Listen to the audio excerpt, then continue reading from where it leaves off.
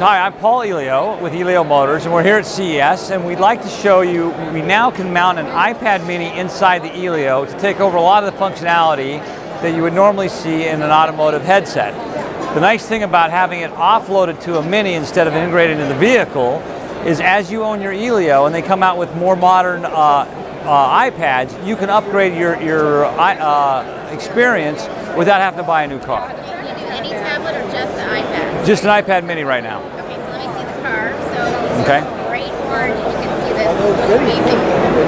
Let's go inside. Tell me about any of the new features that you have with the car. Okay, so let me get in just for a second and turn the display on.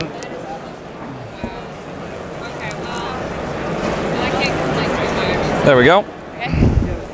Okay, now you can go ahead and get in. So if you notice, it mounts there, it adjusts, and then on the bottom it scrolls for different features. And I think a better way to show you that, so this is just a bigger version out of the vehicle. So you can show your speedometer and you have your front and rear cameras.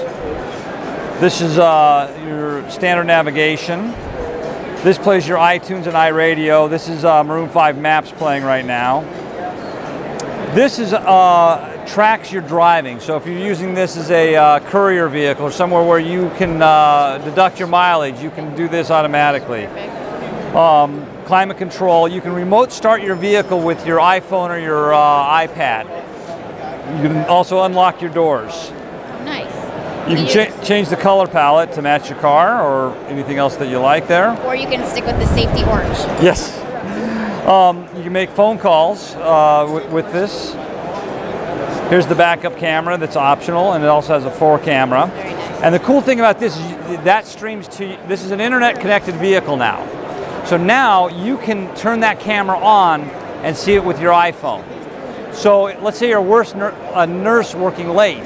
You turn on the front and back cameras and you can see what's around your car before you go out to the parking light. Nice safety feature. Yeah, or if you grow up in Denver like I did, you set the alarm and in case you have to shovel snow, you can turn the camera on. Oh, it didn't snow, I can hit snooze and go back to sleep for 20 minutes without having to get up, right?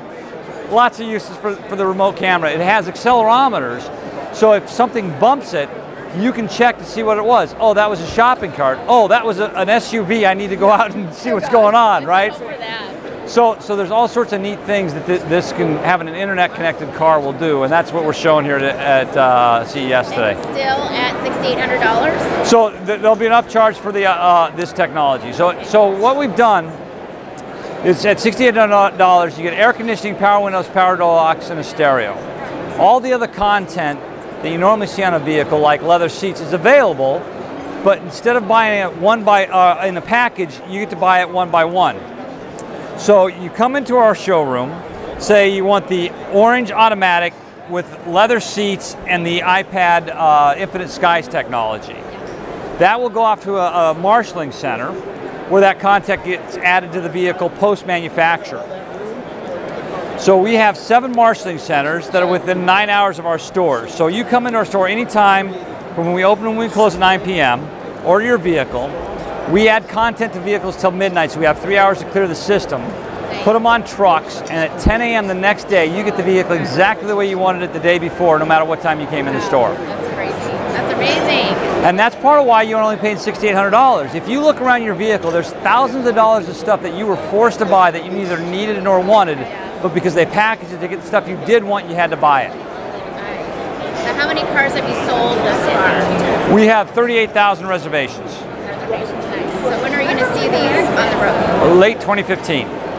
Anything else you'd like to add? Yeah, I want to show you one other thing. So the gauge cluster that's in the vehicle is a donor gauge cluster.